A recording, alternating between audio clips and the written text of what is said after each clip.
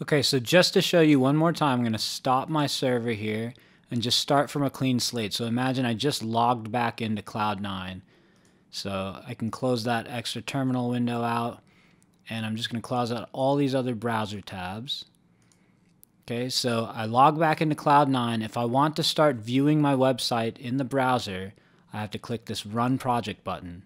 Generally, I don't even have to bother with running this MySQL command, because when you click Run Project, it usually starts up MySQL for you in the background. Okay, so then I'm just going to click this or grab this URL, and you want to paste it in a new browser tab or just open it up in a new browser. Okay, so there are three main views that we're going to be going back and forth with while we do this project. Okay, so one is this IDE view, okay, and we're going to access all of our files here on the left, do our coding here in this upper section, and we'll use this section down here just a little bit down the line. Okay, over here, this would be like our home page. Notice we're just directly at where it says C9 users.io at the end, and there's nothing after that. That means we're basically on our home page. This is what our home page currently looks like by default. I know it's pretty ugly. We're going to learn how to hack it up completely and customize it from scratch. Okay, and then the third view is going to be our admin interface, and you can get there a couple of ways. One way is you can just click on this right here, your site name. Okay, if I command click on a Mac, it'll open it in a new tab, or you can also just right click and say open in new tab. Okay, so when I do that, I'm taken to the admin area. The other way to get there from your home page is just add / and then wp-admin. Okay, and hit enter, and it'll take you there. Okay, so sometimes if you're logged out of this admin area, you'll need to log back in. And remember, we had set up the login to get into our admin area already when we were setting up the WordPress site. So make sure you have that stuff written down in case this logs you out every now and then. Okay, so the three views, again, are the IDE view here, our home page or whatever page we're working on, and we'll just periodically hit refresh after we make code changes to see our progress. And then we'll be in this view, the admin view. So let's start here. Let's talk about this. The admin view is where we're going to basically be adding content to our website. So text, images, users, things like that.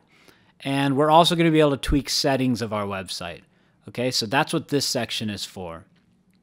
Over here, like I said, we're going to refresh this every time we want to see code changes to the look and feel of our website. This is just our home page right now. And then finally over here, let's talk about this. Let's talk about the actual files we're going to deal with. Okay, so if you're not familiar, you'll want to pay some close attention here.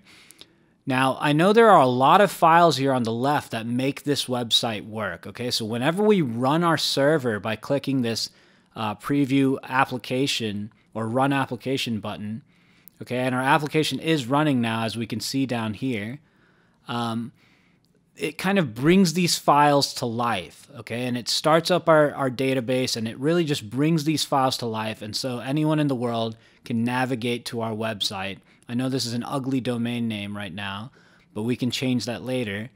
And now anyone in the world can access our website. Our website has been brought to life, and it's these files and folders working together to make this website operate.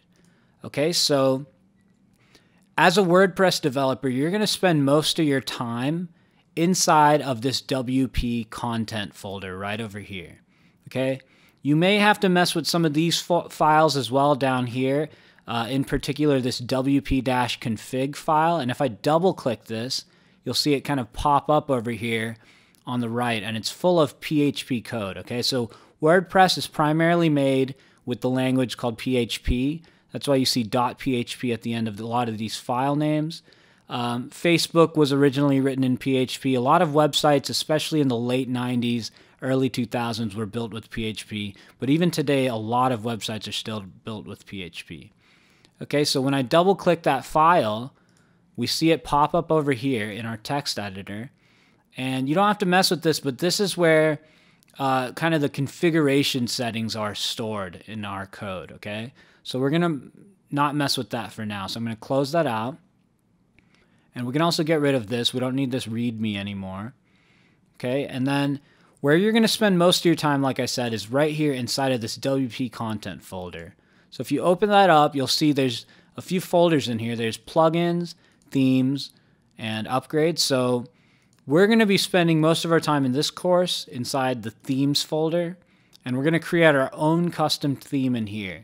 Okay, so you can put as many themes as you want in here, and each theme basically gives your website a different look and feel. Okay, so there are two main ways you can customize a WordPress site. You can customize the theme, and there are plenty of pre-made themes that you can download, and we'll show you how to do that here in a bit. But if you want to create your own, you'll want to put that data, that code in here. And the other way you can customize your WordPress site is with plugins. Okay, so we're going to be working inside of this themes folder primarily, which sits inside of WP content.